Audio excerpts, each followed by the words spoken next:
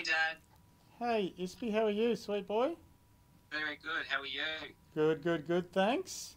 Happy we're at Purple Day. Happy we're at Purple Day to you. It's a very exciting day. Do you remember the day I came out to everyone? Yes, I do remember that day. I've told lots of people about that day. Yeah, I remember it vividly. I was thinking about what I was going to say, and I was practicing in the car on the way home, talking to myself. And I remember when we were having dinner on the couch, and I was getting the confidence to tell everyone, and I did, and it was just like ripping a band-aid off. It was so good.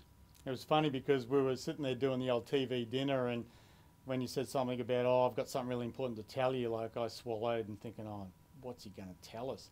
Then when you said, oh, I'm gay, yep, okay, no worries, kept eating. Like, like it was no biggie. As we've said, we always knew or, known for a long time. And yeah, it was a funny moment. I've told lots of people about that night. Just the fact that it's it must have been hard for you to have finally come out, but it was just not didn't phase us at all. It was just yep, let's just keep eating. It's all good. Yeah, it was a funny night. It was, and I don't know why I was so scared and apprehensive about it. In hindsight, it was a big non-event, which was really wonderful. I think, like, because we have such a close relationship, and you always worry what your parents would think. So I think it was just that not knowing, the unknown, that was scary. But obviously, you've all been just amazing and still supporting me throughout ever since. So it's been just amazing. Like, couldn't ask for a better family and support. But and even all my friends as well, like they've all been amazing. It was all good, and it was obviously a relief for you on the day. So, and it was a relief for us that you finally told us because we were always just waiting to be told. We knew it was coming Yeah. sometime, but we just didn't know when. In front of the dinner table or in front of the television dinner, that was all. That was all good because we're so supportive of you and still love you regardless. So, and it was going to make no difference. And I know how lucky I am to have friends and family that are supportive, because I know it's not the case for everyone.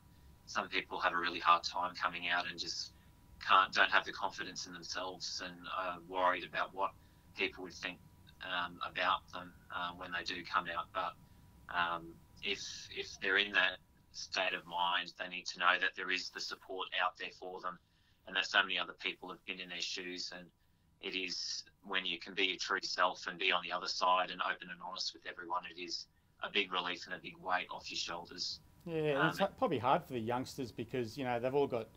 I can't speak for all the families around the place, but they need to have the confidence and know that they're going to be valued in society, and they've got they've got support mechanisms they can fall to, and maybe just you probably hesitated to tell us, thinking not knowing how we're going to react, but a lot of families will be supportive, and they've just got to have the confidence and courage to be themselves because we would have we would have been no different had you told us in grade 10, 11, 12, whatever. It's we love you no differently to before or after you told us.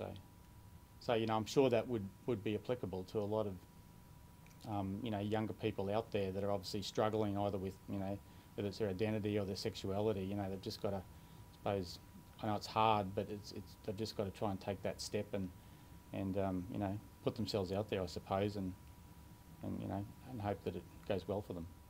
Absolutely, it is about taking a big step and starting the conversation. If it's not with their family, with their friends, those that they can know that they have the support with them. Yeah, it is very important to take those steps. And I've been so lucky as well, working for an organisation that has such a strong strategy for diversity and inclusion, and I feel very safe and welcomed at work, and have had no issues at all being myself. And I'm also very lucky to have two openly gay colleagues as well. So it's really great to be able to just be myself and bring my true self to work, and helping the community without having to hide who I am. It's been really, really amazing. So I feel Yeah, very lucky, privileged to be in that position. yeah, you've really struck gold there in that work group you've got down there, and the QPS it gets better video. Remember that one? You saw that one Yeah. as well. Like that's just such a compelling evocative video, and it's just fantastic. But it sort of made me feel better after watching that, knowing that, you know, you'll be okay. But, you know, obviously you're a strong, smart, resilient person, that, you know, I know you're going to be able to cope, but, you know, like, it's just one of those things that, you know, you just always have in the back of your head. But you'll be good starting out in your new career.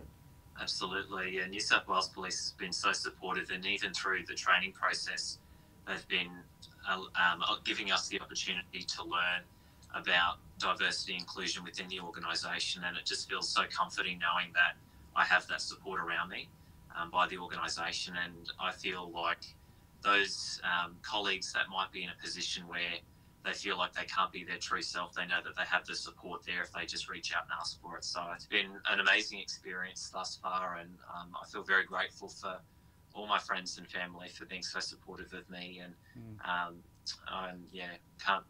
can't say anything else. It's just fantastic, and I love everyone so much. It's so good. What are you doing for Wear It Purple Day today, Isaiah? It's a bit hard with COVID running amok in New South Wales to have any big celebrations, but we're just having conversations within the station and within the community locally, just raising awareness, really. How about you? Cool. I've made Wear It Purple cupcakes today. Oh, really? Cool. Yeah. Tried to blend the coloured dyes to make purple, and did purple cream, purple cake. So I'll share them amongst the crew, and, you know, give them a bit of a Wear It Purple Day spiel, and hopefully they'll go over well. I'm sure they're very tasty. Yeah, hope so. Fingers crossed. Well, I'll let you go then. Enjoy the rest of your day.